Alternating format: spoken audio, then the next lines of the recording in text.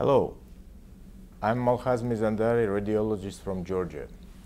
My talk is about ultrasound in low invasive management of small pelvic cystic masses.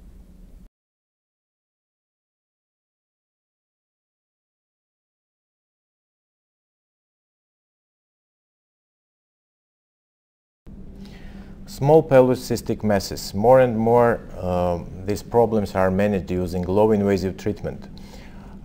We performed low invasive treatment under imaging guidance to tubo-ovarian abscesses, post-surgery cystic infected masses, post-GYN and rectal surgery, ovarian, para-ovarian cysts, prostatic abscesses, and a few cases of paraproctitis. What kind of low invasive treatment might be performed? It's aspiration, rinsing to tubo-ovarian abscess, ovarian cysts, prostatic abscesses, paraproctitis, and drainage procedures which were performed to tubo-ovarian abscesses and post-surgery infected cystic masses. Imaging guidance techniques which might be used for this purpose is ultrasound, combination of ultrasound and fluoroscopy, CT guidance, and MRI guidance. MRI guidance requires non-magnetic instrumentation, and we have experience using ultrasound, combination of ultrasound and CT guidance. Treatment procedures are performed using percutaneal approaches. For this purpose, we can use ultrasound, combination of ultrasound and fluoroscopy, CT and MR guidance, and endocavity approach, which might be used when we perform ultrasound guidance and combination of ultrasound and fluoroscopy guidance. Endocavity approaches means vaginal and rectal approach.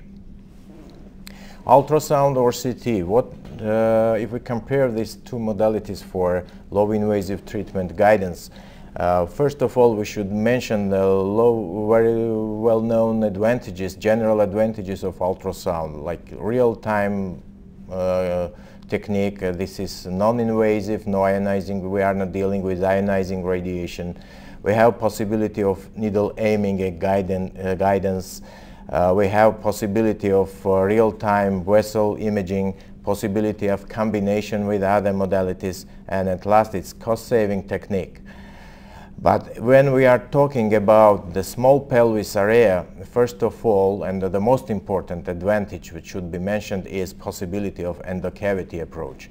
That is why in our material we have only 3 cases performed under CT guidance, and all the rest cases we do under X-ray and ultrasound and combination of ultrasound fluoroscopy guidance. When we are talking about possibility on the methodology of CT guidance, I'd like to show you some example of this, which is another area, thoracic area, which is much more complicated and dangerous for puncture. Patient, in this case, the target is posterior mediastinal mass. So what we do using CT guidance for low invasive procedure, first of all, we identify the lesion, then we can do CT angio to identify the major vessels in order to avoid the vessel damage. Then we put the markers on the skin to choose appropriately exactly the puncture site. We insert the needle in a certain depth and make the control to make sure that the direction is adequate. If it's not, you can withdraw the needle and correct, like you see here. Then we insert needle reaching the target, and finally in this case the target was posterior mediastinal lymph node. For biopsy we are in the target. This is the methodology which is used in any area including small pelvis also.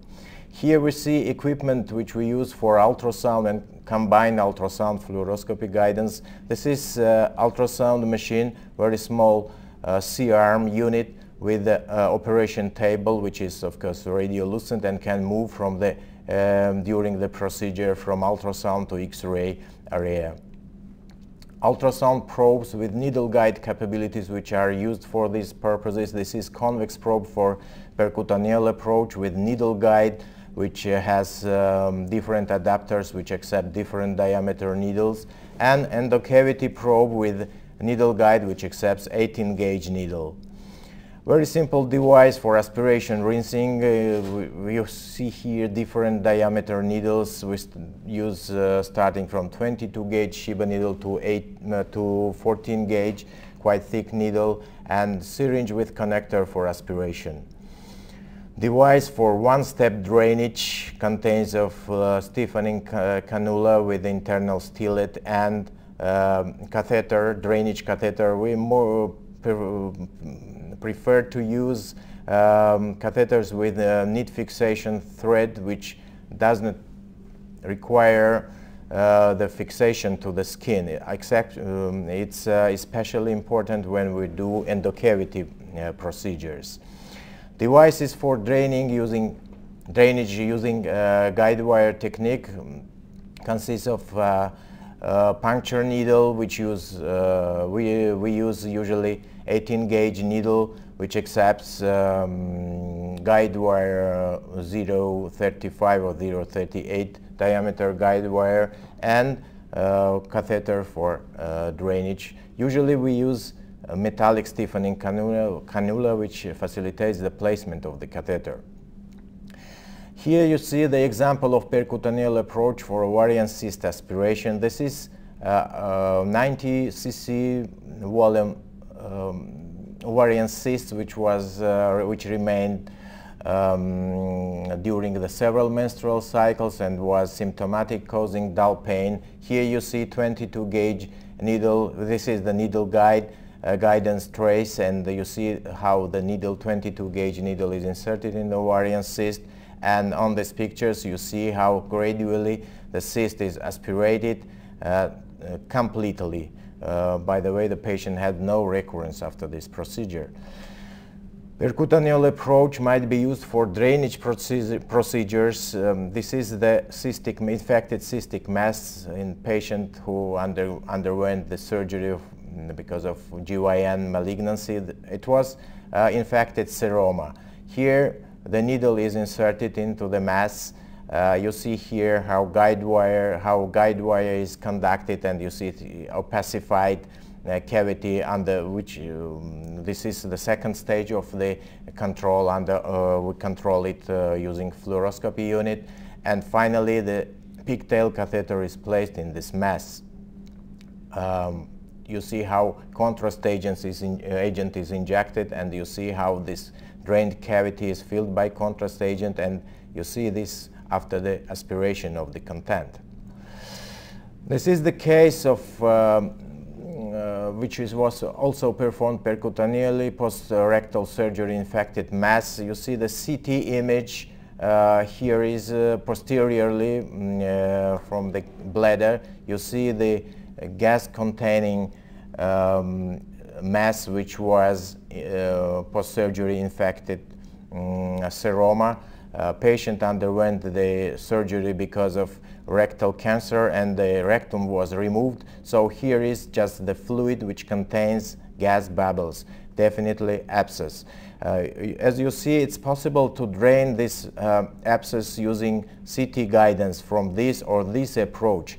But when we put patient on the left decubitus position and place transducer in the anal area, we see immediately this mass, and that was the most safe approach for this in this case, which was performed under ultrasound guidance. You see here the needle in the cystic mass. After this, you see we switched to the second stage of guidance. It's fluoroscopy guidance. You see the needle tip and the guide wire in the mass.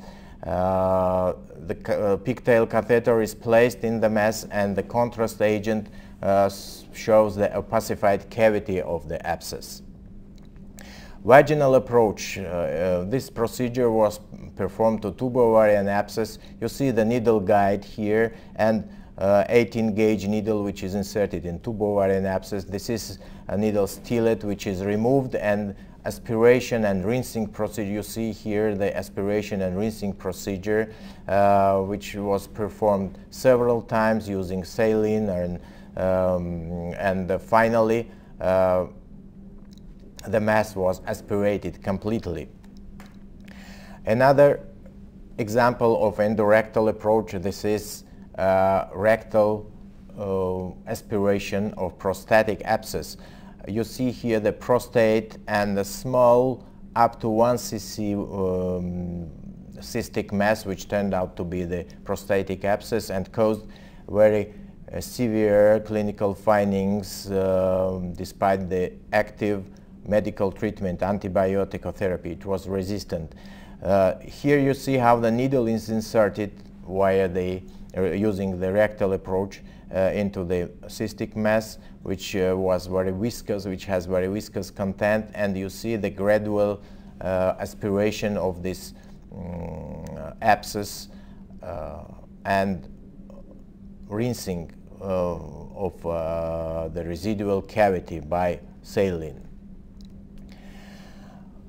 Ultrasound and combined ultrasound fluoroscopy guidance in low invasive management of small pelvic cystic masses was successful in 95.5% of cases. And in conclusion, I'd like to mention that ultrasound guidance using percutaneal and endocavity approaches is the most effective in small pelvic cystic masses low invasive treatment.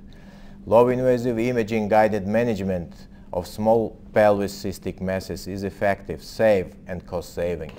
It should be used as a gold standard in small pelvic cystic masses treatment. Thank you for your attention.